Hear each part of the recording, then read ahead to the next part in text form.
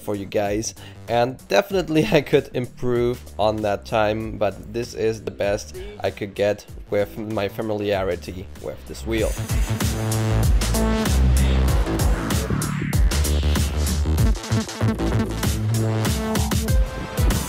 When it comes to top speed, I could reach 69 kilometers an hour. Never really 70, but really close to that. The great thing about this wheel is that its tilt back is according to the voltage of the wheel and the power draw. So the less battery you have, the earlier the tilt back will kick in on this wheel. The wheel also rides really effortlessly, almost like you would be always going with backwind. So speeds above 60 kilometers an hour are not hard to reach.